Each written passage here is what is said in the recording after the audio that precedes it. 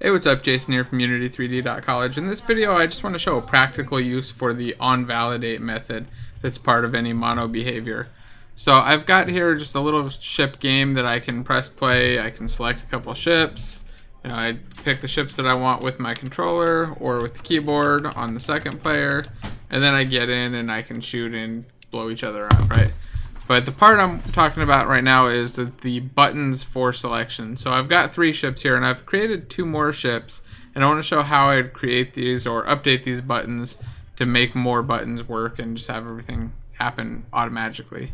So here I'm just going to select the last button in my panel. So this is the panel right here.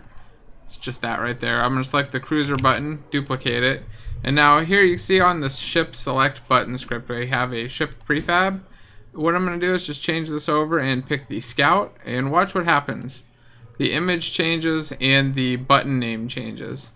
And the way that happens is in the onValidate method here. First we just cache the local image if we don't have one, so that's the child image of this object. But then we check to see if we have a ship prefab. If we do, we set the image's sprite to the ship's sprite, and then we set the name of this button to the ship's name plus button.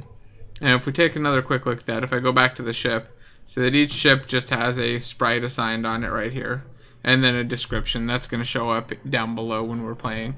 So I've got one in here. I created this scout button, or this scout ship. Now I want to add another one for the laser cruiser. Again, I'll just duplicate it, drop the laser cruiser there, and I'm done. Now I just hit apply. All 4 of these will update, save, and press play, and we should be good to go. So I join in, and now I can select any of these.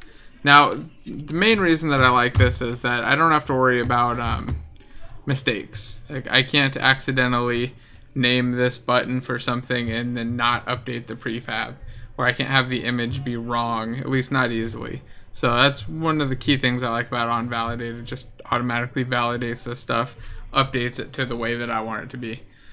So if you're not using OnValidate, just think about ways that it might be helpful for you in some of your projects, and consider trying it out. So if you like this video, don't forget to like and hit subscribe, and thanks again for watching.